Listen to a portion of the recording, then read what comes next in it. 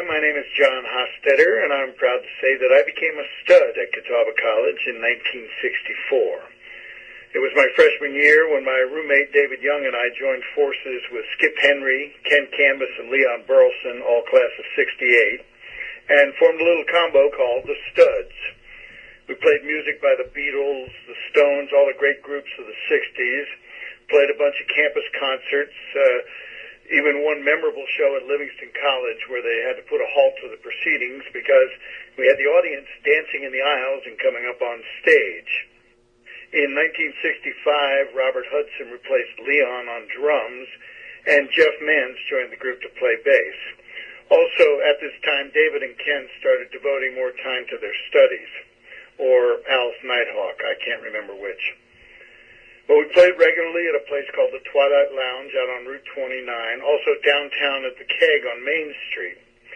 And we performed our last show together in Richmond, Virginia in 1968, opening for Mitch Ryder. Well, now we jump ahead 40 years. Everyone's gone on to careers and families, and they put to use all the things that they learned at Catawba. And Robert calls me in Florida talking about a visit. He then calls Skip and Jeff, and we also tracked down Ken and David, and all of a sudden, we had a 40-year reunion in the works. Well, everyone came down to Florida in August of 2008, and with a day and a half of rehearsal, we played an hour-long set at a local club.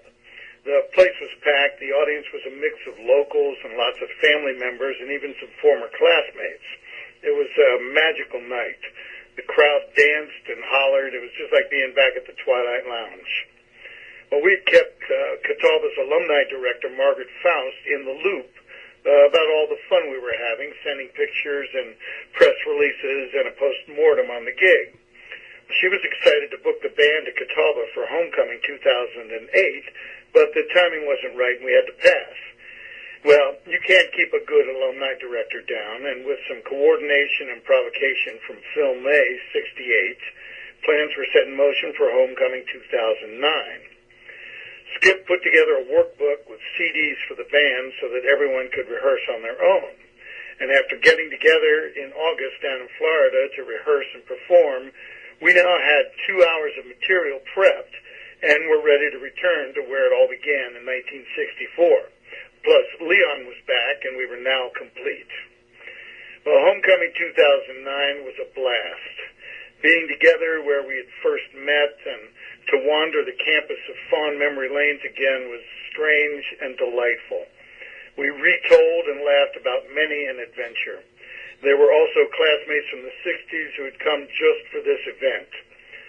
Some said we sounded even better than back in the day. I don't know if that's true, but I do know that something special happened. It was just like the alma mater says about those friendships time cannot outwear. And I think it was all because of rock and roll and Catawba College, of course.